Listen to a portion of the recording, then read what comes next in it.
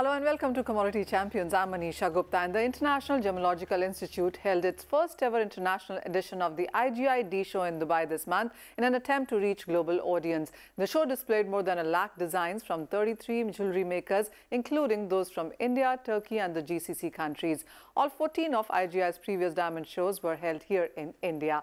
And today's episode, we bring you the exclusives from the show with some global jewelry market bigwigs. But before that, joining us now is the mass printer. He's President and Managing Director of IGI. Mr. Printer, hi, good to have you. Let me begin by asking you on what really is the IGI's vision now for the next 5 years. Vision is to export India to the rest of the world. We have very high expertise in the manufacturing of diamonds, lab-grown diamonds and jewelry. So I'm going to use, we are going to use the IGI show as a platform to take it to the world over. You know, there are several destinations ongoing from now on, and we will decide which one we will do. Mr. Printer, how was 2022 as a year for IGI, and what are you now looking forward to in 2023 in sense of growth and numbers? 2023 is a challenging year, but I always love challenges because challenges give you solutions, make you think, you know. So I think it's going to be a good year. I mean, with all these innovations, especially coming out with lab-growns also, where we are #1, IGI is #1 in the lab-growns, and we will conquer the world. So when you do look at the lab-grown diamonds and the natural diamonds in India, what is the kind of adoption that you see? If you had to give a percentage of the market share as of now, how does it stand? Lab-grown is a new concept, new product, okay? It's a growing product, and currently it is going through its teething hassles, you know. So like any new concept, it will take time to get it matured, but though now maturity goes at a very rapid scale with all the internet and with all the communications the world over. I mean, it's not in the old days where, you know, it took a 10-year period for a product to fructify into a whole aspect. Today, it takes barely a couple of years and you see the difference. So I'm very bullish about both. See, what happens is the natural diamonds and the lab-grown diamonds have a parallel path to go. We are reaching out to more and more consumers tremendously, virtually every day.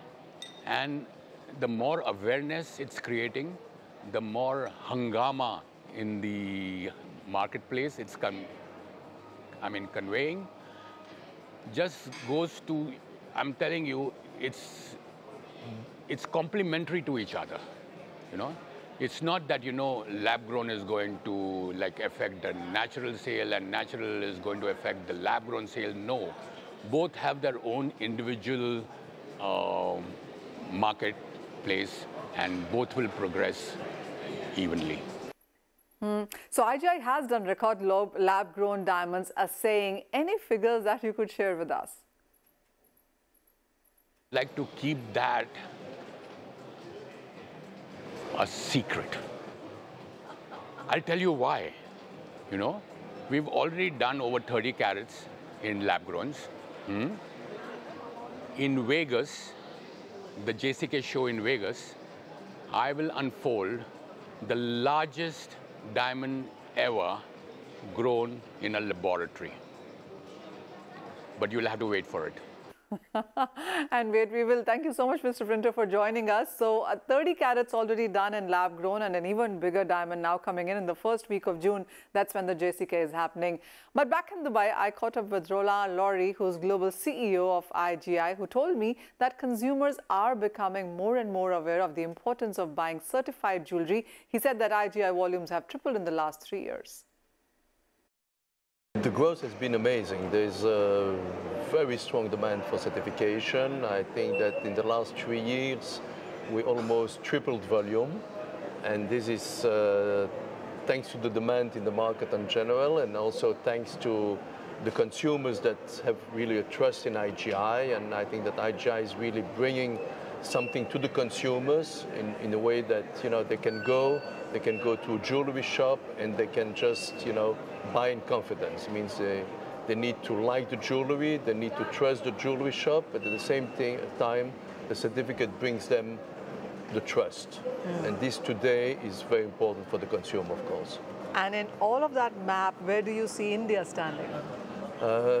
India is an amazing position because, as you know, 90% of the diamonds are polished in India. And I think 80% of the jewelry is manufactured in India. So, and besides that, India has an amazing internal market as well. So for me, India is a very exceptional country because it's the only country in the world that has a huge internal market and a huge export market. Right. So it means that we could say today that a 9 stone out of 10 that you find in South America or in the US or in Australia or any place in Africa was polished in India. India, correct. Would you say there's more awareness about certification now, and consumers are basically now asking for it too? Yes, 100%. I mean, different factors have helped to that. I mean, probably the major factor is internet. And internet has made it very, I mean, before that, the jewelers were not looking so much to sell with certificates because the consumer didn't know. But the fact is that today the consumers very often are more aware of what's going on than the jewelers. So they're more demanding. And as I said, the certificate became an important part. So we are somewhere the brand that brings the confidence to the consumer. And almost no consumer today will buy without a certificate. Absolutely. And you know, there is this, the whole thing about natural diamonds and the lab-grown diamonds also picking quite strongly right now. Yes. And IGI does both of these. How are you looking at the pickup when it comes to volume within lab-grown? Of course, the pickup in lab-grown is very impressive and very fast, but IGI has been the first one to decide to certify lab-growns already 15 years ago. Nobody was doing it. I mean, nobody in the industry was even really thinking seriously of lab-grown.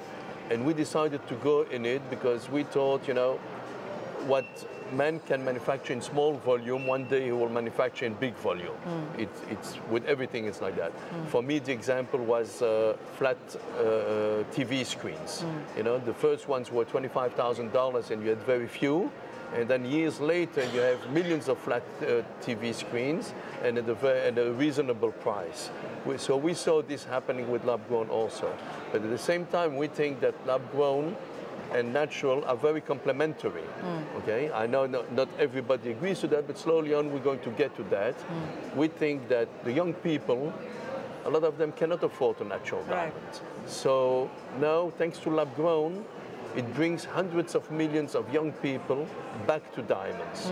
Okay, India is a little bit different, but when you look at the United States or Europe, women don't wear diamonds anymore, and certainly not young women. And by the way, the average age of buying a diamond today in the US is 42 years, when it used to be 30 years old 20 years ago. So diamonds slowly on were going out of fashion. On an year-on-year, what would you say? How many more and more diamonds are you grading now? And would you also say that with the way the market is going, the ticket size, how would you differentiate that? Is it increasing, going down? How is it? No. As I said, I mean, it's increasing, it's a fact. And you see, we even have so much demand that now we're opening 2 new labs, one in Turkey and one in Egypt, which are countries, you know, that are not the major countries, but we see all those markets are developing and demand for the right product with right explanation is there. I also met with Entila Anli of Turkish jewelry brand Entila Karat. He believes that the trend among Indian consumers has shifted from just buying gold to now including diamonds in their portfolio and purchases.